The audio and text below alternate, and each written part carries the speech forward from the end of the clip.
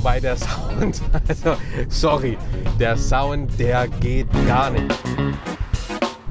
Das hat man doch bei der Erprobung bitte mal gemerkt.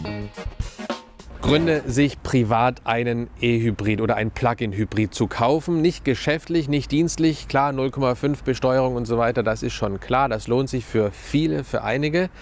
Aber privat, da muss man schon ein bisschen Fan von der Plug-in-Hybrid-Technik sein oder einfach ein Gewissen haben, ein vermeintlich gutes Gewissen oder nur in der Stadt wohnen und die meisten Wege rein elektrisch zurücklegen können oder auch in der heimischen Garage einfach laden zu können. Das bedingt es da, dass man sich das Auto anschließt.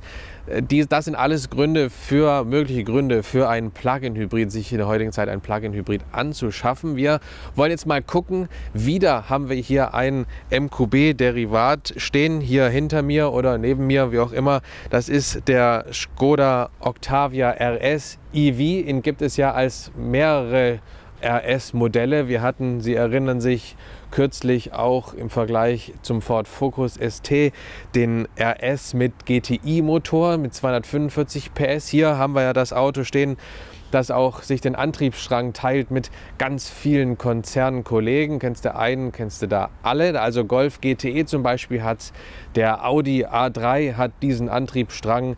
Dann, wie gesagt, die Skoda-Modelle, auch VW-Modelle mit Tiguan, die größeren. Auch wir hatten den Arteon E-Hybrid, auch der hat den Antriebsstrang. Diese Verlinkungen, die Videos, die stelle ich alle rein. Und jetzt haben wir auch hier, Seat hat das übrigens, jetzt haben wir auch hier den Skoda Octavia RS EV mit 1,4 Liter Benzinermaschine und entsprechender 85 Kilowatt starker E-Maschine, die direkt am Getriebe sitzt oder im Getriebe sogar sitzt, im 6-Gang DSG-Getriebe sitzt und hier die teuerste Variante des Octavia RS darstellt. Und mal gucken, wir schauen jetzt heute, und damit ein herzliches Willkommen zur Automotiv-D mit mir, mit Benjamin. Wir schauen jetzt heute, wie viel Spaß er macht, weil es ist ja schon ein RS und dieses RS-Kürzel, das trägt er ja nicht nur einfach, weil er ein bisschen mehr Ausstattung hat, sondern weil er auch so ein bisschen sportlich sein soll und sein muss vor allem. Und wir schauen, wie effizient er ist und vor allem, ob das Ganze hier so in dem Umfeld, wo wir uns gerade befinden, hier in der Nähe von Stuttgart, Sinn macht. Ja, und das sehen Sie alles im Folgenden. Gehen wir ganz kurz drum rum. Wir haben hier eine Metallic-Weiß-Farbe. Fangen wir an der Front an. Wir haben Moonstone White heißt das hier, diese Farbe. Es gibt auch noch Candy White, die ist dann ohne Metallic, ohne Pearl-Effekt, aber das hier ist eine schöne Metallic-Farbe, die sieht gut aus, vor allem mit diesen schwarzen Kontrastelementen, das sind wir auch gewohnt vom RS, von RS-Modellen, die wir hier vorne haben. Hier vorne ist das Emblem, ein schön schwarz, ein kontrastschwarz lackierter Grill, das sieht richtig gut aus. Die Front sieht sowieso sehr breit, sehr mächtig aus. Die Matrix-LED-Scheinwerfer, die haben wir hier serienmäßig bei allen RS-Modellen. Und darunter auch schöne Spoilerlippe hier unten, auch in Kontrast schwarz Metallic.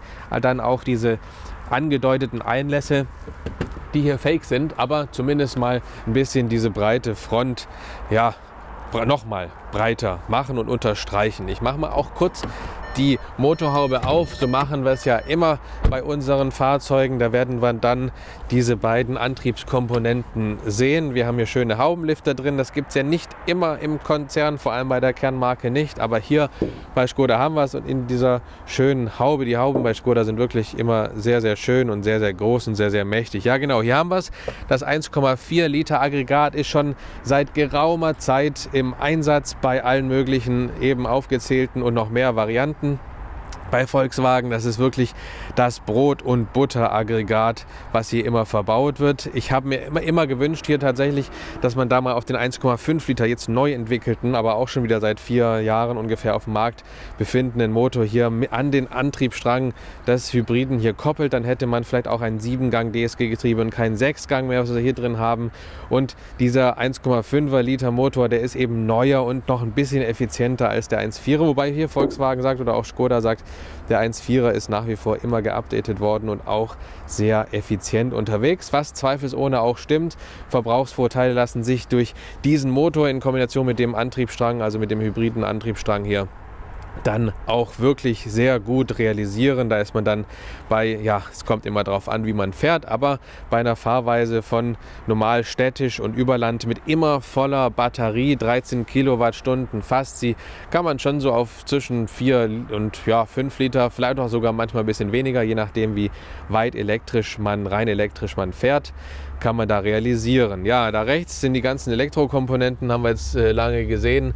Genau, der Motorraum hier ist pickepacke voll.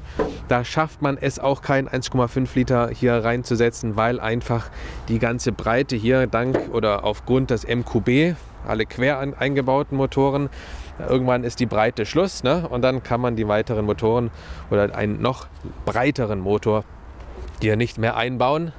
Deswegen schwört Volkswagen, Skoda, Seat, Audi alle auf diese Kombination mit dem leicht schmäleren 1,4 Liter Motor, den wir hier unter der Haube haben und den wir nachher noch mal ein bisschen die Sporen geben mit den 245 PS. Der Motor alleine, der hat nur, in Anführungszeichen, nur 150 PS. Dazu eben dieses 85 kW, die 85 kW E-Maschine direkt am Getriebe.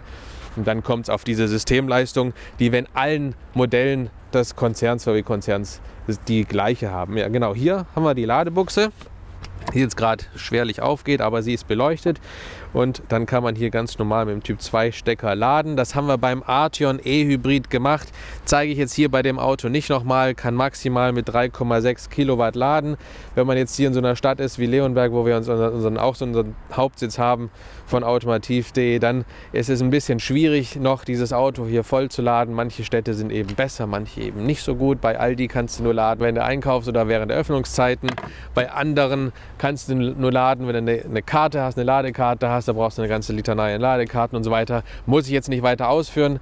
Wir haben was dann nachts gefunden, wo wir laden können, nämlich bei einem freundlichen, beim Autohaus hier haben wir ein bisschen geladen, sodass wir heute auch die absolut maximale Leistung haben, die wir aus dem Auto herausholen. Ja, an der Seite haben wir performante Radarchitekturen. Ja, genau, wir haben ja eine ganz normale, wir haben jetzt nicht wie beim Clubsport GTI zum Beispiel oder sowas, haben wir keine gelochten Bremsscheiben und auch keine wahnsinnig großen Bremssättel mit Mehrkolben und so, aber wir haben zumindest hier eine ordentliche Bremsscheibe, das verzögert auch gut und wir haben ja vor allem noch die gute Verzögerung hier vom hybriden Antriebsstrang tatsächlich, die auch noch mal noch ein bisschen Verzögerung bewirkt und ein bisschen die Last von den Bremsen nimmt. Rot lackierte Bremssättel und 18 Zoll Felgen, das sind jetzt ganz normale Winterräder auch.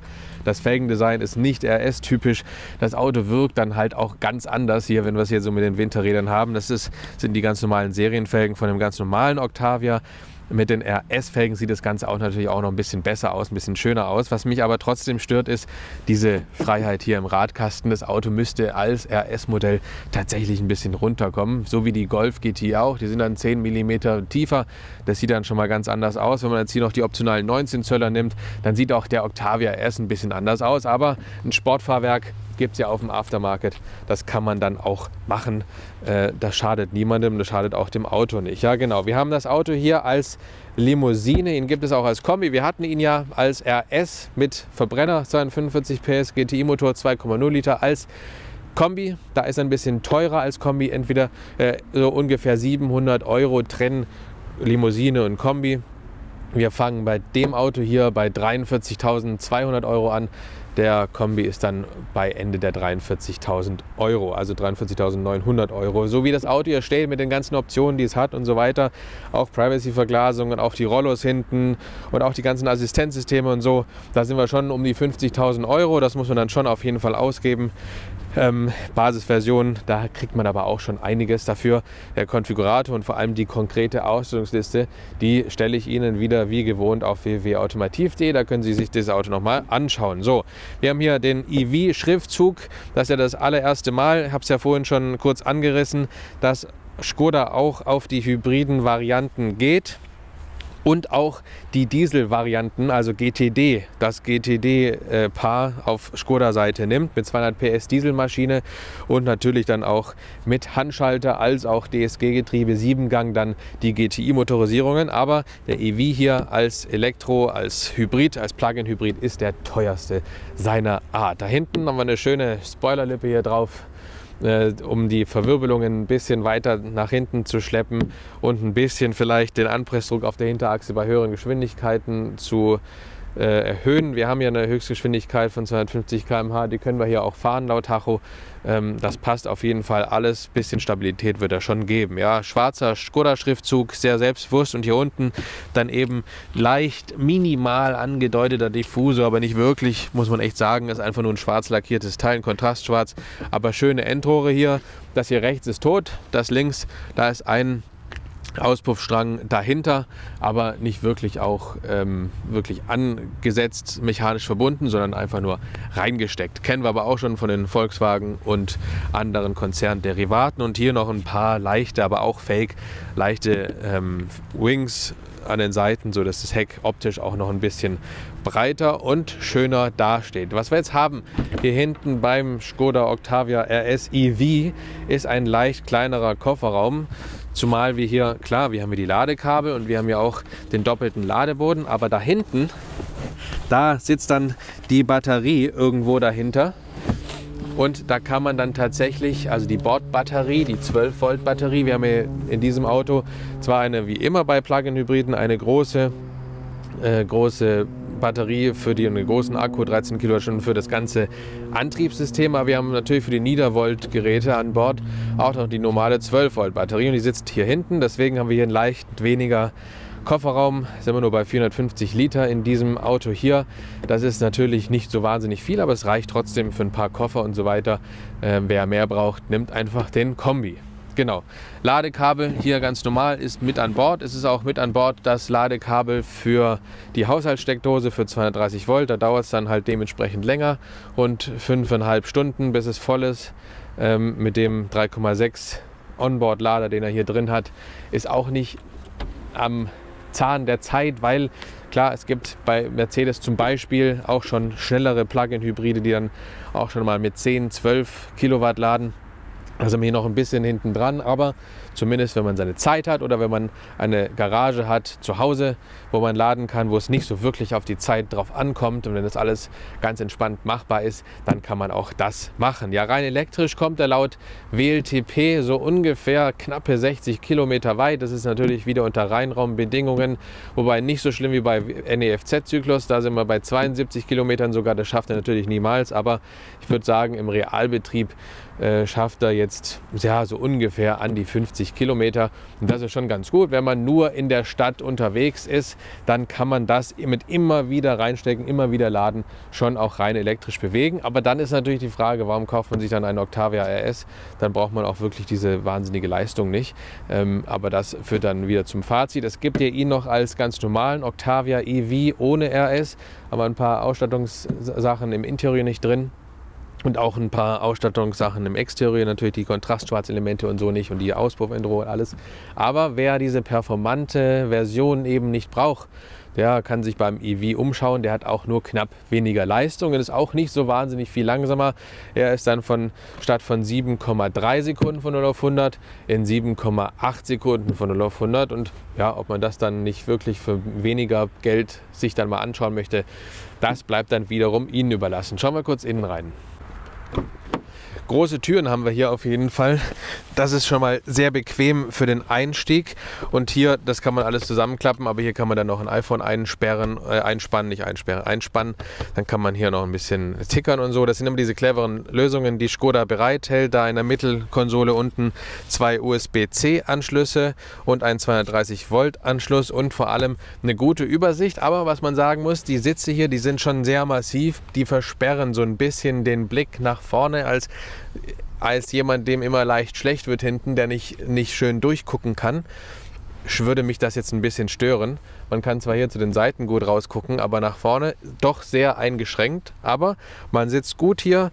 Die Beinauflage hier hinten, die könnte ein bisschen länger sein, sodass die Oberschenkel ein bisschen mehr gestützt werden, aber trotzdem, man sitzt gut. Man hat hier schönes Wildleder mit den roten Nähten drin, das kennen wir ja auch von Skoda, das ist in dem Paket enthalten. Auch diese Komfort- und Privacy-Sache mit den Sonnenrollos hier hinten drin, das ist auch gut. Und ansonsten sind die Materialien halt, ja, bis auf das hier an den Seiten, dieses grobe Kunststoff, sind die Materialien hier im Innenraum auch in Ordnung und man sitzt auch wirklich ganz in Ordnung. Man kann hier eine längere Zeit über eine längere Strecke, gerade für die, die nicht so empfindlich sind fürs lange Fahren mit Schlechtwerden, kann man hier gut verbringen. Ein Hybrid startet ja immer im Elektromodus. Jetzt mache ich den mal an. Wir haben hier nach wie vor dieses Shift by Wire, das habe ich ja im normalen Octavia auch gesagt, genau auf die Bremse und Rückwärtsgang. Das ist alles in Ordnung. Die Batterie ist ein bisschen über halb voll. So haben wir hier jetzt eine Anzeige von 27 Kilometern rein elektrisch. Und das natürlich noch zusätzlich zum fast 40 Liter fassenden Kraftstofftank, also 39,5 Liter sind es genau. Und da können wir dann eine Gesamtreichweite jetzt mit fast vollem Tank, ja, von rund 480 Kilometern nehmen. Genau. So, das ganz normale elektrische Fahren, das ist schön. Das kennen wir ja auch schon. Das ist nichts Neues jetzt so für uns, für Sie, die diese Videos hier regelmäßig schauen. Das ist schon in Ordnung. Die 85 kW Leistung, die sind auch ordentlich. Da kann man auch schon ganz schön beschleunigen. Bis 140 km/h geht es rein elektrisch. Ab dann, da schaltet sich der Benzinmotor, der Vierzylindermotor, 1,4 Liter dazu. Ja genau, weil man es gerade gemerkt hat, das Fahrwerk, das ist tatsächlich ein DCC-Fahrwerk, also ein adaptives Fahrwerk, das wir dann auch noch einstellen können, den Gegebenheiten. Und das ist wirklich sehr gut. Das habe ich auch schon in ganz vielen anderen Modellen des Volkswagen-Konzerns gesagt, unter anderem auch im Cupra, auch im Golf GTI, im Clubsport MR, das haben wir alles dort. Können wir hier über den Fahrmodus-Schalter wählen, über den Individual, genau, und dann hinten noch auf zusätzliche Einstellungen und Individualisierungsoptionen. Und dann hat man hier das DCC, man sieht es gerade hier oben, ich habe es jetzt auf ganz straff gestellt, weil ich möchte nicht im Sportmodus fahren. Ich sage Ihnen gleich warum. Jetzt bin ich nochmal, ich gehe mal in den Sportmodus, da ist ja alles sehr, sehr sportlich eingestellt. Und auch die Lenkcharakteristik, die Gasannahme, der Antriebsstrang, das ist alles auf sehr Sport. Aber was auch noch Sport ist, was ist das denn? Der klingt wie ein V8, das Ding. Er macht keine Zwischengasangleichungen beim Zurückschalten. Wenn ich hier mit den manuellen Schaltwippen bin, dann gleicht er es eben so an. Das hat mit dem Antriebsstrang zu tun, das hat natürlich mit der Hybridisierung zu tun, mit dem hybriden Antriebsstrang. Das ist alles nicht so meins, wenn man es jetzt nur rein auf sportliche Fahren bezieht. Aber wenn ich jetzt mal hier Gas gebe,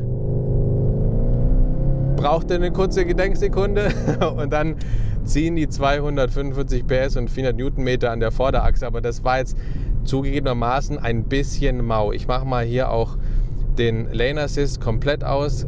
Genau, jetzt habe ich das Steuer so, wie ich es haben will.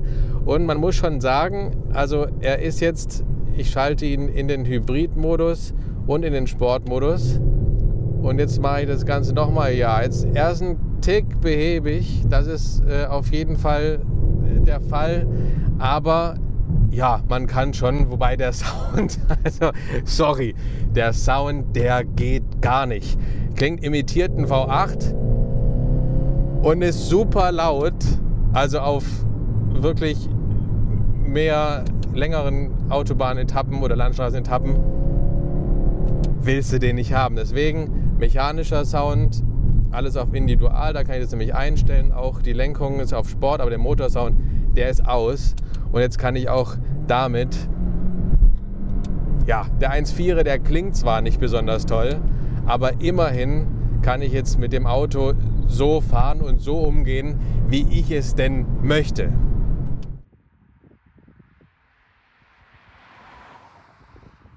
Und wie ich es auch höre, den 1.4er, das ist für mich deutlich angenehmer. Ja, also Zwischengas macht er nicht, das habe ich schon gesagt. Das ganze Interieur habe ich schon auch beim normalen Octavia gesagt und dass es mir gefällt, das zweistufige. Jetzt haben wir das hier alles mit Alcantara bezogen, mit roten Nähten. Das ist schon sehr, sehr gut. Auch das Fahrwerk ist toll, wobei ich mir wieder wünsche, bei einer RS-Version, dass es weiter runterkommt, habe ich ja schon gesagt, als wir außen standen. Und dieses Lenkrad hier gefällt mir an sich. Es ist mir ein bisschen zu dünn, muss ich sagen, aber auch mit dem Lochleder ist es schon schick. Auch diese Multifunktionstaster, sieht man hier in der Kamera natürlich besser, sind schick gemacht. Auch dieses virtuelle Cockpit, was man hier individualisieren kann mit den ganzen Anzeigen, entweder rund, Instrumente, entweder nur die Karte, entweder nur Travel Assist. Der Travel Assist funktioniert hier ja auch sehr, sehr gut. Habe ich schon gezeigt, im Arteon E-Hybrid zum Beispiel, das ist ja genau die gleiche Technik hier auch in dem Auto drin. Aber diese Chrom-Elemente hier an dem Auto, an dem Lenkrad, ist fürchterlich, wenn man hier, und das ist ja schon sehr, sehr häufig, war vorhin übrigens auch wieder, wenn hier die Sonne scheint, wenn man sie im Rücken hat, so Dreiviertelperspektive und sie scheint hier rein, dann blenden diese Chromleisten sowas von, so dass ich mir denke, das hat man doch bei der Erprobung bitte mal gemerkt, wenn man da unten immer unterwegs ist. Die Presseabteilungen schreiben immer, ja, Sahara unterwegs, dann oben im Norden Kälte unterwegs und so. Da scheint ja eigentlich in der Sahara manchmal die Sonne und auch im Rücken. Und dann müsste man ja merken, dass das unglaublich blendet und es richtig unangenehm ist hier, das im Auge zu haben, diese Blendstreifen, dieses Blenden von der Sonne. Also das ist wirklich nicht das, was man sich so wünscht. Ja, genau. Wenn ich jetzt hier, muss ja hier stehen bleiben am Stoppschild, jetzt sind wir mitten in der Baustelle, jetzt werde ich gleich mal den Travel Assist anschalten. Oh, da dreht er durch. Hat er keinen Grip. Da haben die Winterräder keinen Grip. Ja, genau. Also man hat so einen kleinen Boost. Jetzt werde ich mal hier den Travel Assist, der ist aktiviert, anschalten. Jetzt kann ich hier das Steuer dem Skoda überlassen und 90 hat er jetzt erkannt. Jetzt geht er ganz normal auf 90 km/h hoch. Das nur ganz kurz mal demonstriert. Lenkung übernehmen, ja genau. Jetzt übernehme ich sie. Tut zumindest so. Und jetzt passt er sich an alles an, hat sogar die gelben Streifen der Baustelle erkannt, fährt schön in der Mitte. Das ist ein sehr, sehr gutes System, obwohl ich überhaupt kein Assistenzsystem-Freund bin. Jetzt meldet er sich wegen der Lenkung übernehmen.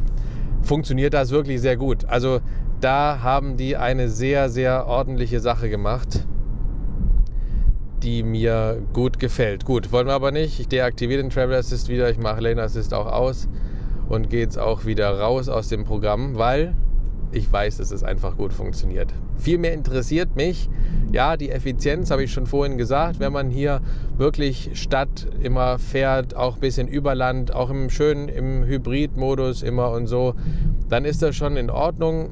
Dann kann man auf 3, 4, manchmal 5, wenn man super sportlich fährt, 5 Liter kommen.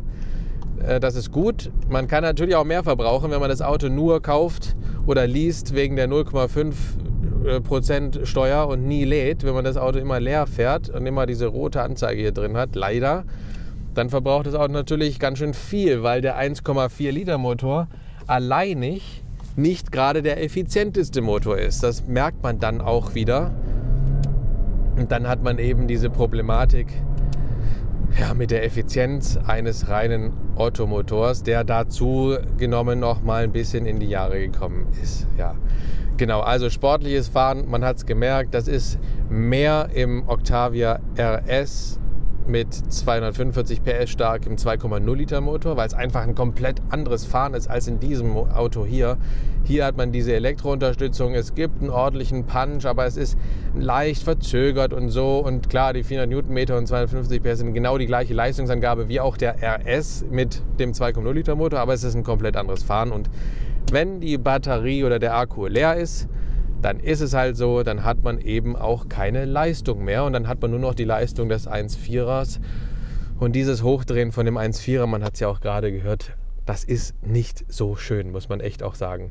Da gibt es schönere Motoren, die harmonischer laufen, die satter laufen, die einfach da mehr drauf haben.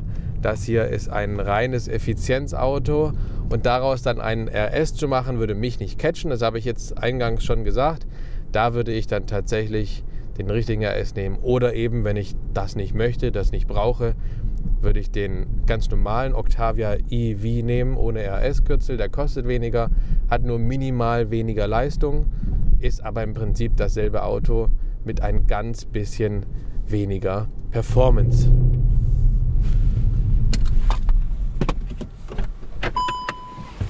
Ja, ob der Sound im Sportmodus tatsächlich sein muss, der ist schon sehr, sehr präsent und geht wahrscheinlich auf langen Autobahnfahrten sehr auf die Nerven und er ist auch vor allem gar nicht echt. Das ist immer so eine Sache, die ich dann gar nicht schön finde. Der 1.4er, der dreht schon ganz in Ordnung und der hat auch eine schöne Leistungsabgabe in Kombination mit dem Hybridmotor. Alleinig würde ich den nicht mehr fahren wollen, aber in Kombination mit dem elektrischen Antriebsstrang, da ist er schon in Ordnung. Wobei, wenn er ganz hoch dreht, das hat man auch gehört, dann ist es eben diese Geräuschkulisse, die für Leute, die solche Autos, sportliche Autos mögen und so ein bisschen auch noch akustisches Verständnis haben, dann eben nicht mehr ganz so schön. Aber insgesamt kann man sagen, das Auto ist wirklich ein richtig schönes und gutes Auto. Wir haben tolle Interieurausstattungen mit den RS-Sitzen, mit dem Rauten- und Steppleder und mit dem Alcantara-Bezug. Die Bedienung geht klar, auch das Fahrgefühl geht in den meisten Situationen klar. Er ist schön abgestimmt, er sieht gut aus, er hat enorm viel Power und er ist auch was für die Langstrecke, auch gerade wegen des Fahrwerks adaptiv, DCC und so. Die ganzen Dämpfer, von den Technologien von Volkswagen profitiert das Auto auf jeden Fall. Auch die Ausstattungsmöglichkeiten sind gut, auch die Preise sind gut. Der Preis ist fair für so ein Performance-Auto.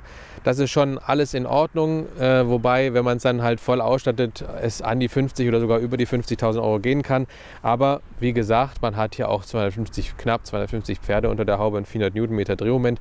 Da kann man auch preislich ein bisschen was verlangen dafür. Ja, die andere Sache ist eben das mit dem Laden, wenn man dann eben zu Hause nicht laden kann und so, dann klar, dann denkt man natürlich nicht an so ein Plug-in-Hybrid, das ist mir auch klar. Gerade bei uns ist das ein bisschen schwierig, auch hier in Leonberg und Umgebung ist das ein bisschen schwierig, mit dem Auto umzugehen. Für mich wäre sowieso immer noch nur die Wahl entweder auf den 2,0 Liter TDI-Motor, auf den Diesel mit 200 PS, den der Golf GTD ja auch inne trägt, oder eben dann der richtige, ich sage jetzt in Anführungszeichen richtige Octavia RS ohne EV, also ohne das IV-Kürzel am Heck, ohne Plug-in-Hybrid. Weil es für mich einfach dann ein bisschen performanter wäre, wobei er mich dann auch nicht, siehe letztes Video mit dem Vergleich Ford Focus ST, auch nicht so überzeugt hat im Vergleich wiederum zum Golf GTI.